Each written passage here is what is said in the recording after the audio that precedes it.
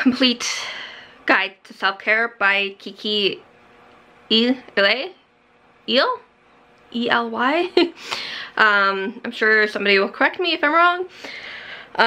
Best practices for a healthier and happier you. So, in the table of contents, it tells you what's going to be in each kind of chapter and under like each category.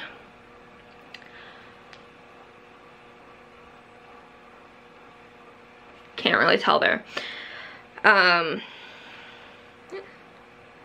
But it, well, like chapter 2, intellectual self-care, it tells you the things that everyone is an artist, painting, vision board, what is it and how to use it, music, simple instruments, the happy playlist, so the different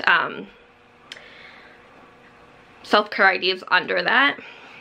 So you get things like yoga, movement, walking, benefits of barefoot.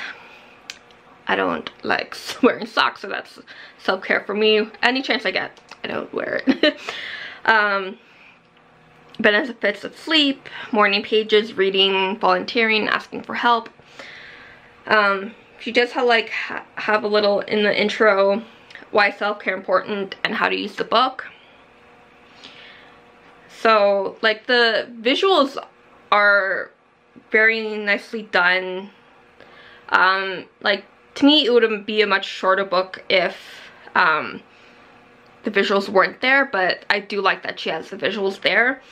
So, and you do get like different types of exercises. So this one is 3 basic postures, so like yoga, so mountain, cat/cow, and tree pose, walking. So it's tips and like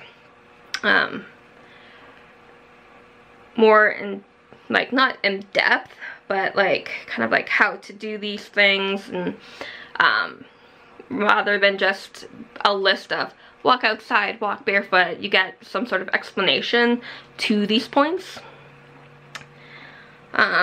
Exercise, feel, heal, clothing exercise. So basically keep, donate, tailor, toss. So like figuring out your clothing situation.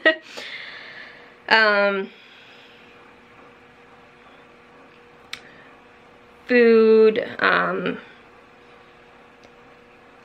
sleeping tips, like the vision board. So like you do get some decent tips, and I just kind of realized like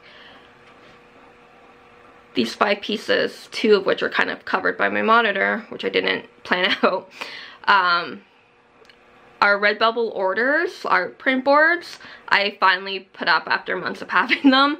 I finally put them up, and ordering a bamboo monitor stand. So that's my self-care tips. Get some art and fix up your desk.